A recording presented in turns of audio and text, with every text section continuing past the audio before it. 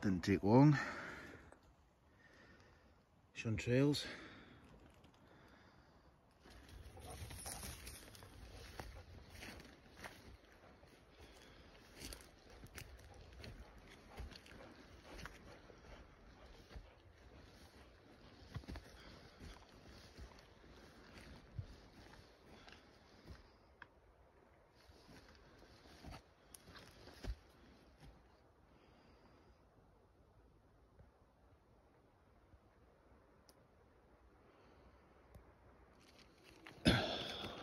Oh wow, just get up here. Look at these chanterelles. End of October, heavy rain. They're still plentiful.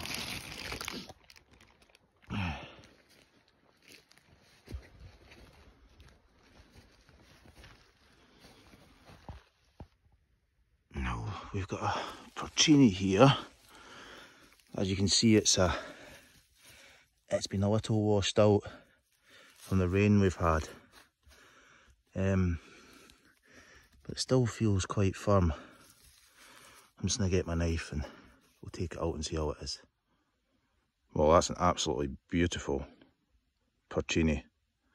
Really nice. You can see in the gills there, it's not been eaten by maggots. Quite often when they get to a certain size, they can tend to get eaten a lot by maggots. So if you can pick them young, that's the best time.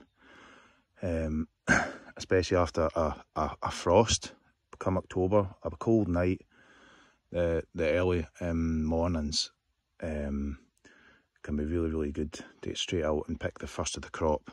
But no, that's fantastic. And my dog Olive has decided to run over the other side of the fence, and now she can't find a way out. So great, I'm going to have to go over and get her. Aren't I, Olive? I just came across these just as I was leaving, actually. And look at these fire agarics. Beautiful, but really poisonous. And there's a porcini there as well. I'm just going to check that and see how it is.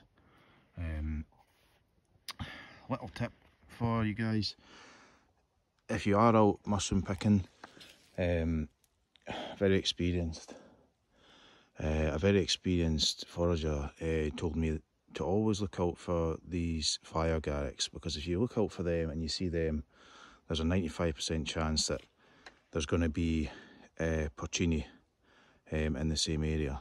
So just a wee tip for you guys.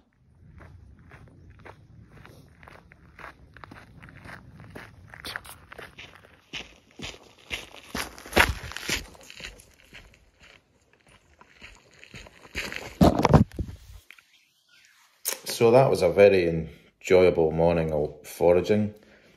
I got some chanterelles, porcini, winter chanterelles, and lots and lots of chanterelles. I haven't seen that many in quite a long time, and we're at the end of October now. So with all the rain we've had in the west, they're starting to get a bit bad. But in that area, it was quite confined and sheltered in the trees.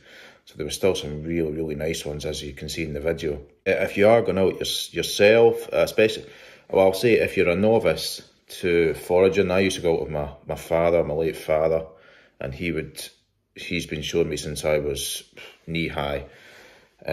So I've got a good 10, 12, 14 that I know that I regularly pick. But I always take a book with me, a little pocket-sized book. It's about this size. I'll leave a link in the description below so you can see what they are. They're quite cheap, and you can take them out with you. And if you're a novice and you're not sure, you can flick through and see basically what the mushroom is. I know there's apps now you can go on and you can scan on your phone. If you can go out with somebody experienced, I would really recommend that as well. That's what I've done over the years. And yeah, it's a great way to see the Scottish countryside. I love it in the autumn. It's a great way to get out and walk the dog and just immerse yourself in the forest.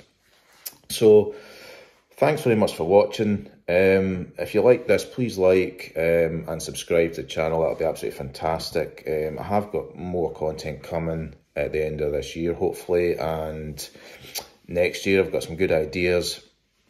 I'm hopefully going to be fishing next week, which I'm hoping I'm going to be able to film last day of the salmon fishing season. So if you're into that, stay tuned. And yeah, thanks very much and see you in the next one.